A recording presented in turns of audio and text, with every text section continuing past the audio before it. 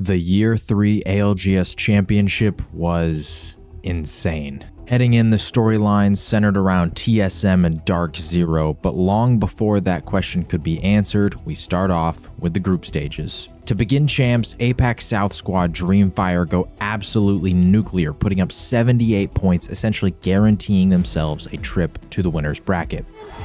Dupes down, dupes fall, Dreamfire are your winners of match number 5! This was also notable because Dreamfire probably had the largest fan base at the arena in person, so it was loud immediately. In that same set though, many North American teams started off very slowly, with Sentinels, Optic, Disguised, 100 Thieves, and Oxygen all scoring less than 30 points. For those who are unaware, in the group stages, placement is irrelevant. All that matters is the total points you accrue through your 3 sets. The typical cutoff is around 100 points, so scoring below 30 is a pretty poor start. But over the next few sets, Ascend, LG Chivas, and Blackhand dominate the groups with some big-time performances. And along the way, we also get this insane moment from Moist. I don't think they can do anything about this. Oh my god! He hits the 360! What a beast! 360 Graver shot into the top true combo! Shout out the IGL MT for one of the craziest LAN highlights ever, followed by a Twitter thread where the entire community anointed this man as the greatest human to walk the earth. But in the groups, we need a little bit of the drama, right? So heading into the final set of groups, here's the current standings. Notably, FaZe, Oxygen, and Alliance are at risk of falling to the elimination bracket without a big performance. Near that projected cutoff is J-Lings, 100 Thieves, and Kansas City Pioneers, who are all holding on for dear life, hoping that this group is a low-scoring one. Also heading into this set, wait, who the heck is that on the desk? Oh hey, that was me. And all you watching, thank you for helping make that possible. Absolutely surreal experience. Anyway, on the desk, they asked me to make my prediction, and... Jayhawk, you've got a pick also. Why don't you talk to us about the pick, Oxygen Esports. Talk to me about them. Yeah, Oxygen Esports is a team that, as we saw in the last Split 2 playoffs, they're a dominant force. We've seen them actually prove it on LAN. There was a big question mark going into the last Split 2 playoffs. Can they actually do it? They did it. They handled the pressure. Now the pressure's here again in a way they haven't experienced it before. When you look at the stats of what they've done so far, they are struggling in 2 areas, kills and on Storm Point. And that is what Oxygen thrives at. They were dominant on Storm Point in the Split 2 playoffs, and obviously they're one of the best fighting teams in the world, and so I am expecting them to handle that pressure, bounce back. The BR Demons are going to show up. Well, the first 2 games for Oxygen do not go according to plan, and I may have just cast or cursed them. But then World's Edge happens. Great damage coming out of the Eva 8, and now just trying to use the natural cover that's available, but now we see, guys, they re-engage, but Fnatic, they're holding strong. Umachan gets the armor swap though. Can he win this fight? Can he look for the KP on the down players? That's the question. Fnatic will be eliminated. Disguise survived, but it just opens the door for Oxygen Esports. Oxygen gets a big win, but our 3 teams still need big games. Heading into this final game, Oxygen need 10 or more points, FaZe need 14 or more points, and Alliance need 8 or more points. But for Alliance, things aren't so easy, as they're currently being contested by the Dojo, having just lost 2 games in a row. Another loss on the contest will be the nail in the coffin for their winner's bracket hopes. So, into the final group stage game we go, and of course, we start off at Thermal Station. No gun, Hadassah has no gun. Come inside, left side, kill left side if you can. What's Yeah, here on me. Yeah, left side. So many, put my door down. Where are you, FX? You good? I'm outside, yeah. 30 on one. Nice. On the bin. One high gun. One is still high. Can we kill the guy in the bin? Can we kill the guy in the bin? He does one dropping. One is still dropping. Let's go. I don't see him. He's on the bin here somewhere. He's running a platform. Can you kill him together? Yeah. We got Climbing. I'm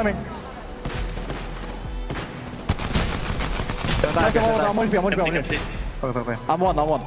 Don't peek. He's on top, all the way top. Cracked him. Flash, I'm going on him. Kill him. 41 flash, 1 HP. Nice, let's go. Lock it in. Alliance clutch up here, but their work is not finished. That's 3 KP, but they still need about 5 or so more points. The circle is going to pull between Epicenter, Overlook, and Fragment. This is going to be a great pull for FaZe, but Oxygen and Alliance lack priority, so how they navigate Edge here will be crucial. But this is the rotate. This is the moment here for FaZe. They have Fnatic in front of them, but they should be able to eliminate them, and this might be now a clear run for FaZe. They've cut a straight path towards this end zone. You know what is crazy is that there is a world where Alliance, FaZe, and Oxygen could all get in to the winners bracket. It would mean that J-Lings and 100 Thieves would fall out, but Alliance have lost one. They're involved in this fight here. They certainly are. Yuki's just trying to anchor for his team, but the pressure is coming in. And now it's down to the long-term duo. Hackis, Yuki, can you win the fight when it matters? The answer is yes. Realize are eliminated and Alliance live on. Alliance now surpass J-Lings and 100 Thieves, which guarantees Alliance in the winners bracket into the top 5. So suddenly we're looking at J-Lings and 100 Thieves as TSM looks like they're about to go down as Hal tries to hold on strong as the last remaining player.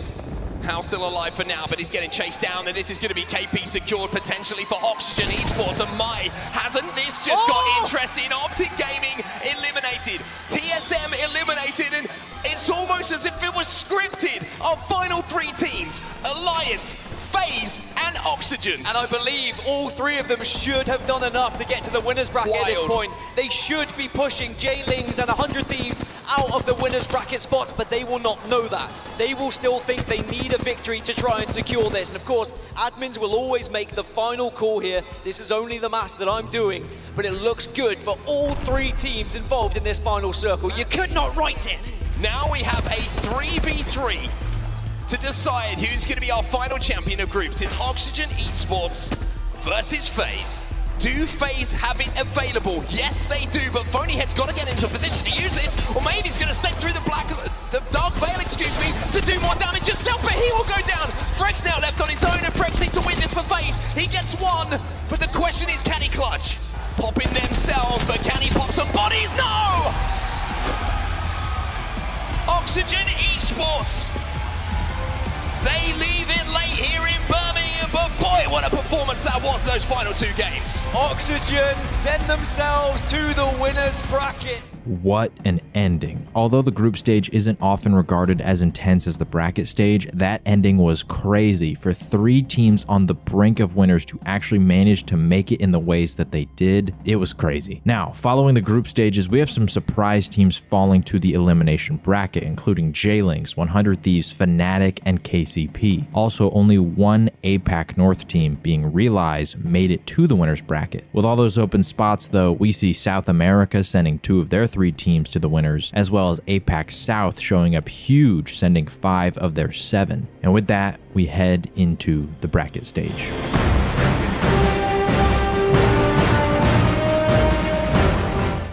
We begin in the elimination bracket round 1. The air is tense. 10 teams are about to have their runs ended.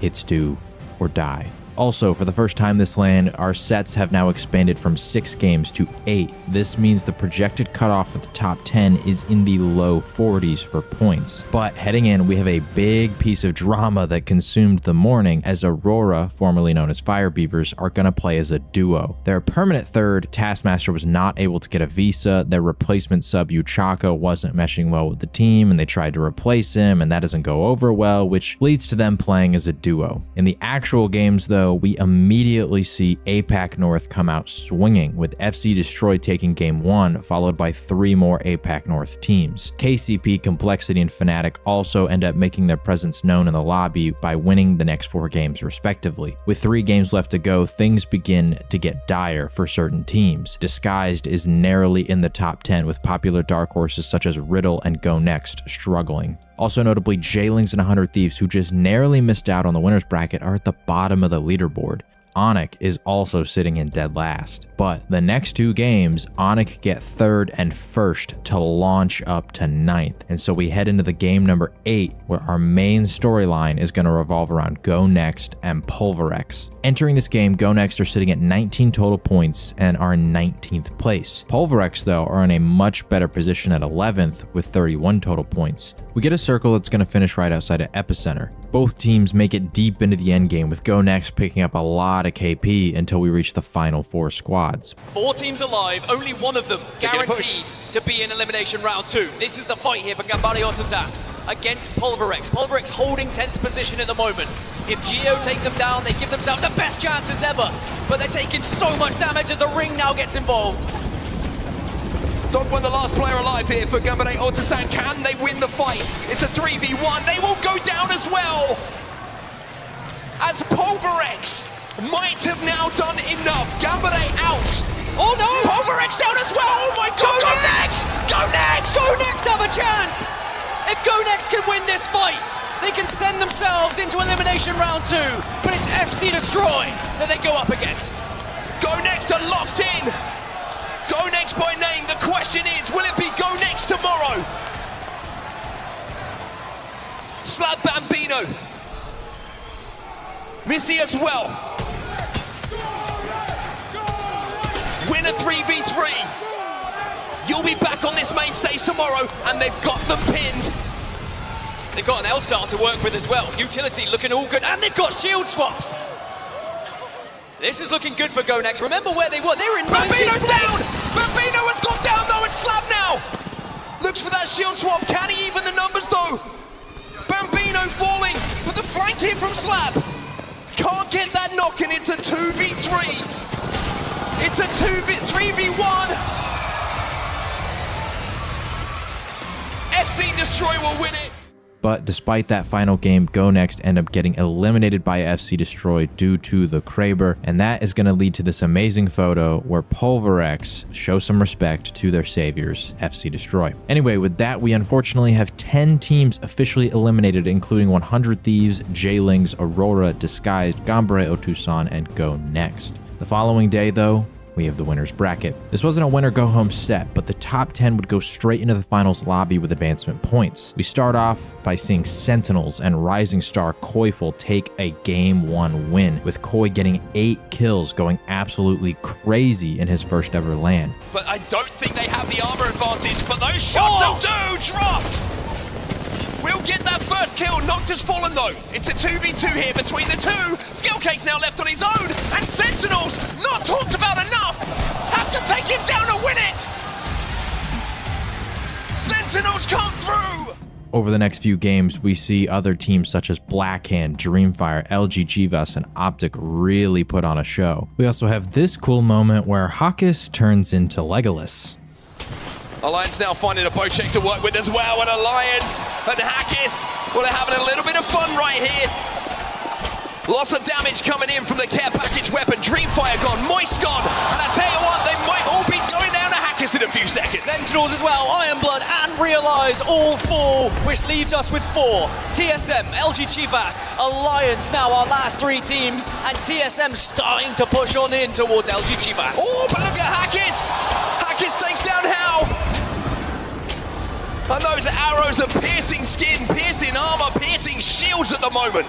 In this zone, and you can see Effect wanted to get up close and personal. I love this from Effect. I love this from Alliance. He's seeing an opportunity to spread themselves. But heading into the final 2 games, things are looking dicey for multiple NA teams like TSM, Dark Zero, NRG, XSET, FaZe, and the Dojo. When we go into Game 7 on World's Edge, we see the Dojo making a risky call. You see, although they had been contesting Alliance at Thermal in the groups, during winners, they actually left the contest to land at Sky East. But XSET had been fighting them earlier, and they were having a rough performance in this new POI, so they decided, screw it, let's go back to Thermal on a surprise contest. But Dojo landing over on Thermal Station, they're contesting Alliance! We knew this contest was happening in international scrims, and it was a bloodbath, and all came down to which weapons you were able to grab and who can get the high ground. A G7 early on, gonna do some favors, but losing Designful will not. His death box doesn't even hit the floor, but up comes Timmy, whiffing the ArcStar for a second and leaving him down a member. Alliance are mirrored though,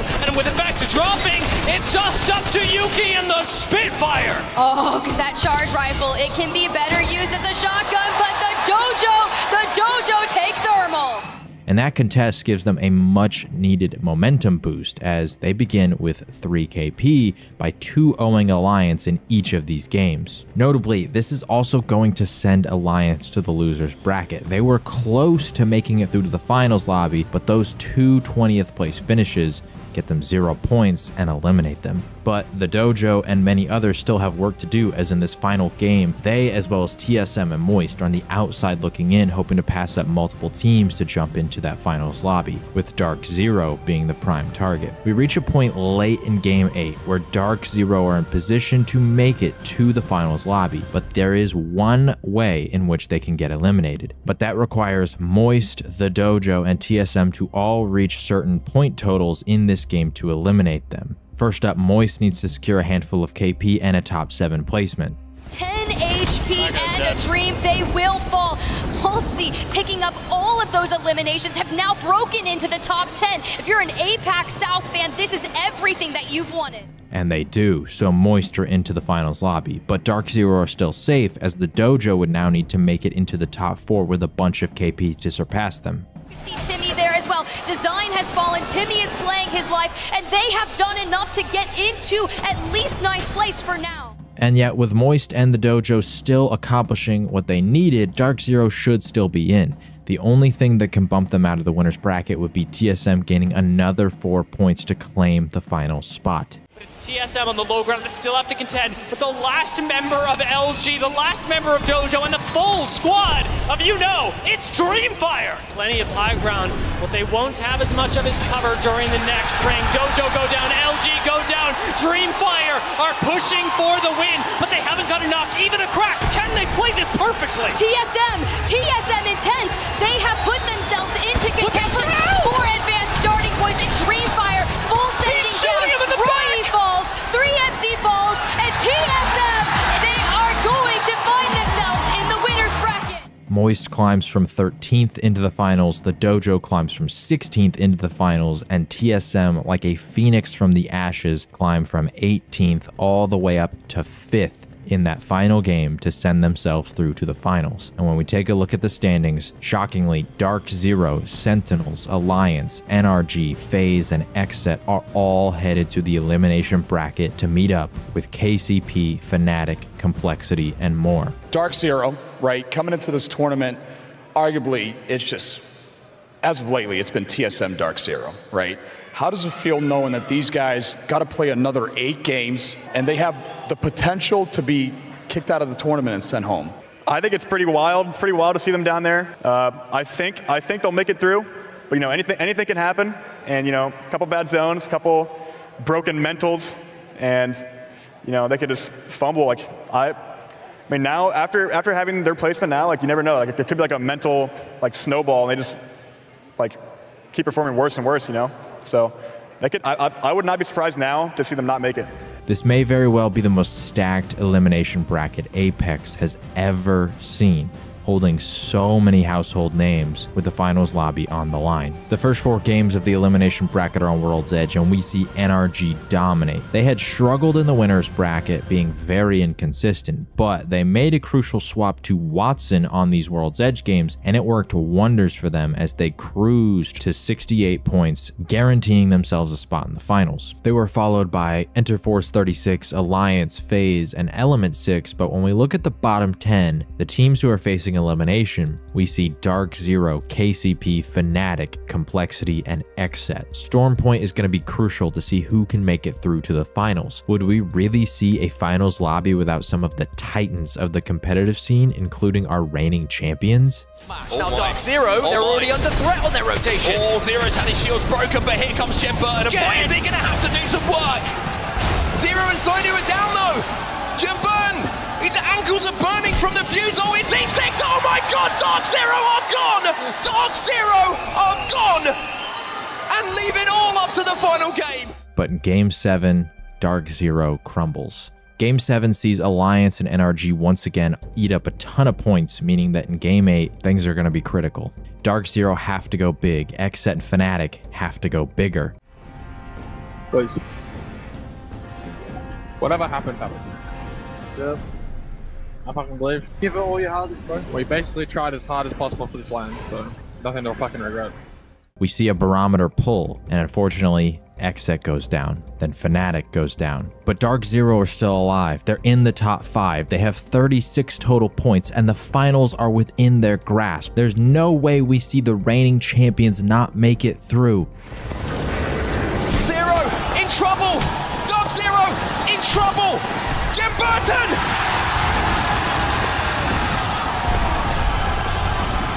Dark Zero! The defending champions are eliminated from the tournament! But Element 6 once again take out Dark Zero and end their run. To end that game though, Pulverex end up facing off against NRG in a final 1v1 where Pulverex is in a win or go home situation once again. If NRG wins the game, then FC Destroy goes through to the finals, but if Pulverex win, then they'll send themselves through.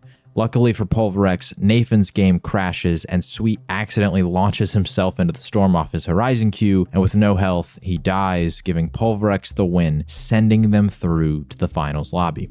From duo to solo, Pulverex have done it! No way! They do it! They send themselves under 40 points! And with that crazy ending, Dark Zero are eliminated in 23rd, Fnatic are eliminated in 26th, and Xset are eliminated in 28th.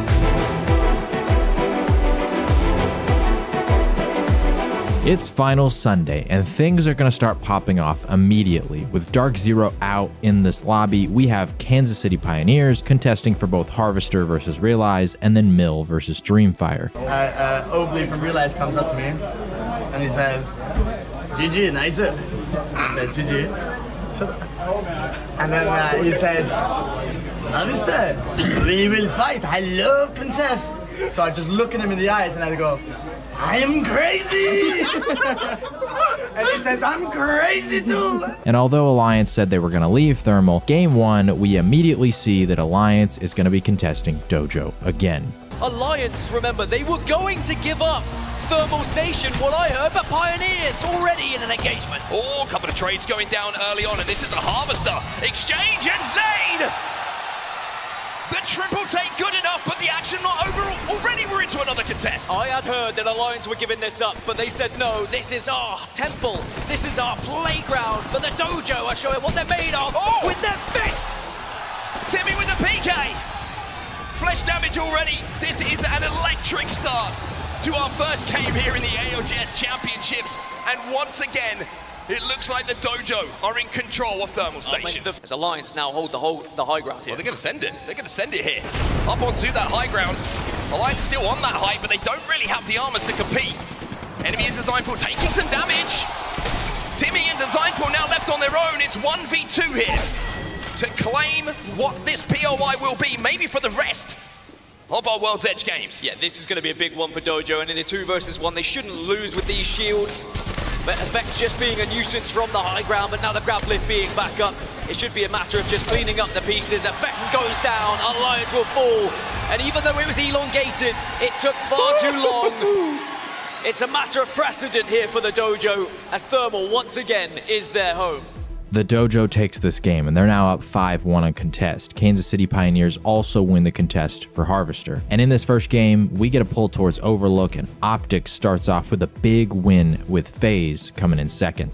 We head into game 2, and the Dojo again wins the contest versus Alliance, setting the score to 6-1. Meanwhile, over at Harvester, KCP also makes it 2-0 on Realize. And in this game, we see Dreamfire, Ascend, and KCP putting up strong performances. We then head over to Storm Point, with Optic and Dreamfire both approaching match point. But for Dreamfire, they first have to deal with a contest at Mill versus KCP. I like the swap up from Blackhand too. We also had noted, you know, behind the scenes, they were trying to fight for a POI originally, but here's that 50-50 off the rip to get those bids with the better armor. Exactly. You see Dreamfire landing on the better side. They pick up the purples. That's a big advantage. Not only that, we do see the knocks. Are they going to be able to get a full reset here? Instead of just trying to get into position, coming in from the skies on the gravity lift, but also has a knockdown right in front of him to play off of from a slight lip. But Optic are here! They didn't land it down base. Optic, the rogue element, have come in to immediately third party this, and I'm not sure either team expected it. Optic decided to third-party the contest. In a scrim, this is BM, but in a finals lobby with $2 million on the line, it's smart. These are easy points that Optic was able to pick up, although it did lead to a lot of social media hate, as we'll put it. Speaking of easy points in social media hate though, the Dojo decides to get a couple easy ones on TSM.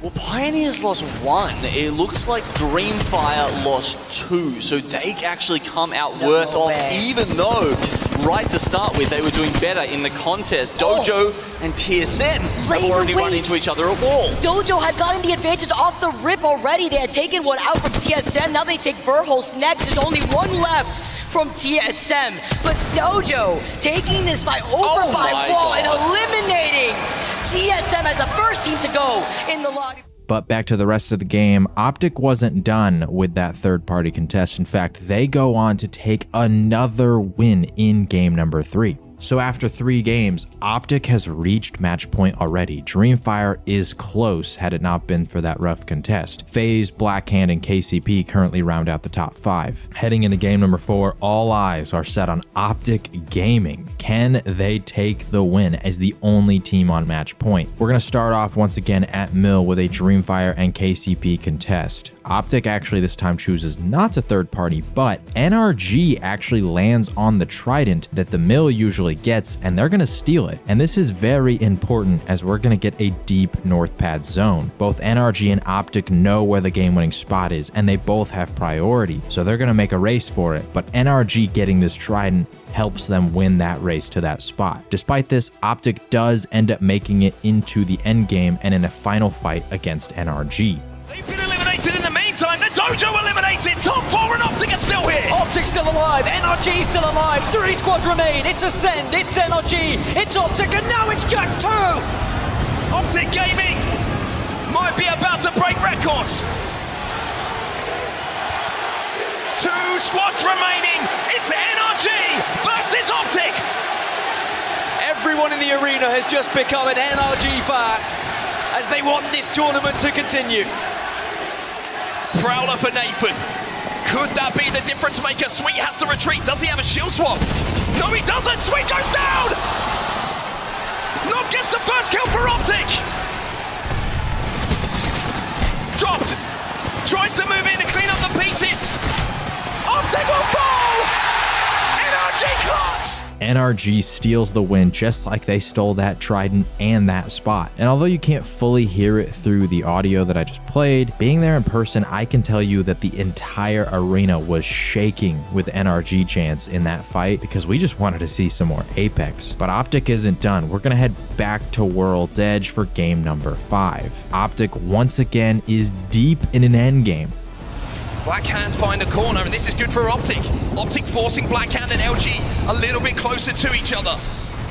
Optic are taking damage here, Dan, and Optic are being forced to retreat, and Nox, he's got no shields.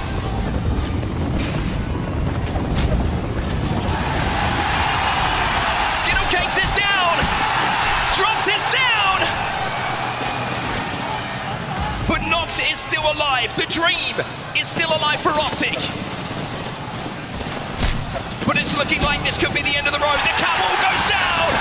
It's one more game here in Birmingham as LG going to the final fight against Blackhand. If Blackhand win this, they could get onto match points, but no, LG will deny. They've been holding strong, but Strafing Flame said he struggled with pressure. Well, now pressure is on your shoulders, just as our LG. He gets down. He gets booted in the face. Now, Optic didn't have their Catalyst wall, so unfortunately they weren't able to close it out in Game 5 either, with LG Chivas and Blackhand going big. Crucially in this game though, Dreamfire reach match point. Blackhand, FaZe, LG Chivas, and the Dojo are also all nearing that threshold. Near the bottom of the leaderboard, we're going to see Oxygen, Moist, Alliance, and notably TSM. With Dark Zero eliminated and TSM so far down the leaderboard, it seems like we're going to be crowning a new champion very soon. But then we go to game 6, where we have a skyhook ending, and somehow, some way, an old face returns to the fray. Find himself at another top 5. TSM though, they're all by themselves at the moment. There's a fracas behind the wall, but they will strike at the last moment. FaZe against TSM. There's only one alive. The nade from Burrows. FaZe So TSM take the win. But the vibe in the arena still didn't make it feel like that was that impactful of a result. Optic and Dreamfire are already on match point. In that game, although TSM won, Blackhand FaZe and LG also now reach match point, and we're heading into Game 7 back on Storm Point. But wait, there's no way. TSM just won a game, and now they get a wall pull? Optic Gaming are still alive for how long? It's dropped. It's TSM from the high ground. 3 teams left, and the circle is looking like a skittle. No one knows who anyone is in Optic. Once again, they can't manage it. It's going to be Dojo versus TSM as the circle closes, and TSM close it out, winning back-to-back games. And not only that, but they, as well as the Dojo, have hit match point. Going into Game 8, we have 7 total teams on match point. We head into Game 8, and it feels like this is going to be the decider. With this many teams on match point, there's simply no way somebody else wins. The time to end it is now.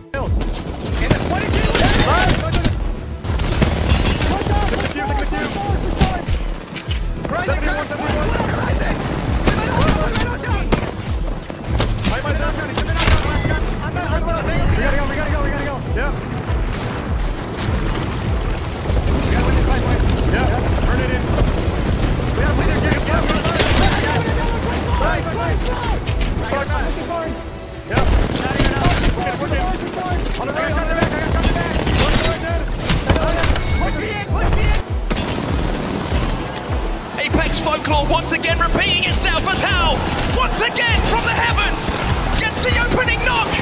The CEO with a hostile takeover. TSM are your champions. And somehow, some way, I don't know, man. TSM take the win by winning 3 games in a row. Arguably the greatest LAN win of all time from any team. Going from 16th to champions in 3 games. Wow. Thank you so much for watching. Obviously, I didn't go too in-depth into specifics on how teams were able to do what they do. We're going to have TSM's episode of the reset coming up next, followed by a few more of the teams that popped off at LAN. We'll see who comes after TSM. Shout out to all my Patreons. They make life so much easier when it comes to being able to make all this content. If you want to find out how to support me even further, click the link in my description to check out my Patreon. And I haven't really advertised this that well, but I do the interviews for these videos with the teams, and I'm hoping to do so with all the teams moving forward. And I can't include like 90% of the interview because obviously for the sake of time, so I only use the best answers. But if you want to see the full thing, I do post the full unedited interviews on my Patreon. So if you want to support me even further, like I said, link in the description.